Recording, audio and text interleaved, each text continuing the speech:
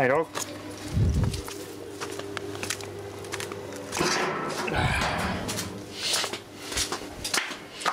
There we go as well.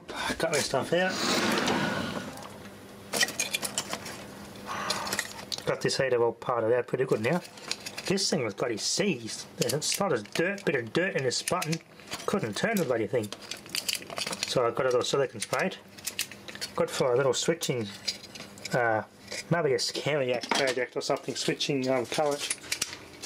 It's good for 15 amp, 250 volt, 15 amp. Not bad. It is cheaply made there, so we'll see how long it lasts. So active in there to a load. High and low settings on this side. This is the load side. And supply comes in here by the looks of it. A active, B. Camera just had a bloody SD card error again. Stupid thing does that bloody thing. Might be buggering up this camera.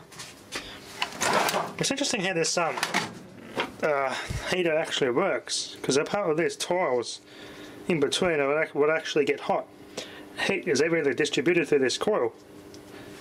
Pretty interesting design. They actually remind me of peltier tiles. So current goes through here, shorts out to that, between these two on one of the settings for low. And these tiles in between are what get hot from the load or the current going through them. Then these evenly dissipate the heat. And you hook these outer two up for the whole set from the water warmer. Pretty interesting technology. You see a lot of new heaters with these sort of heating element design. I wonder if these are actually peltier tiles of some sort. They look like it. They're not made of metal. They're made of something. There's really strong heat sink adhesive that hold it all together. Some burnt spots. Doesn't smell anymore, so it's being cleaned up pretty good. No dog piss on this. Interesting. Interesting heating element design. Might do some more research into this. I wonder if they're a type of peltier tile. And is there a way that I can make it put cold instead of heat? That'd be cool. If you can make this thing somehow put out cold, like a peltier tile would, this would be a good refrigerant coil for cooling. How cool would that be? Reverse cycle one of these. But I doubt it. They'd be different to a peltier tile. This only just produces heat. It'd be pretty cool if it did produce cool though. 1, 2, 3, 4, 5, 6, 7, 8, 9, 10, 11, 12, 13, 14 little tiles in there. There we go. Make a good ballast either way. Pretty cool.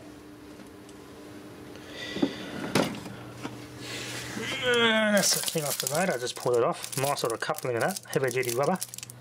A metal rod and some of those little silver cellophane as the reflectors.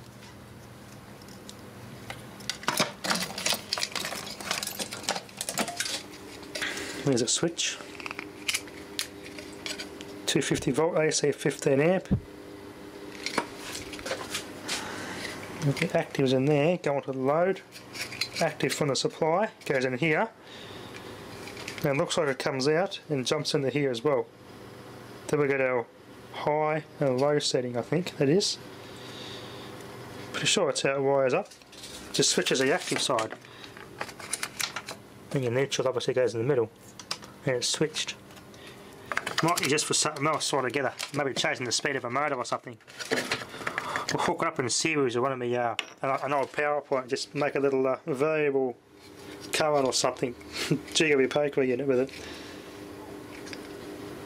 Conveniently comes apart too. I can bolt it into a custom cabinet. Not bad for something so cheap and basic. Got a 15 amp rating on it. Pretty cool. Could hook it up to my GW poker unit and make a universal speed controller out of things. That'd be interesting to try. Anyway, that'd be enough for now. Thanks for watching.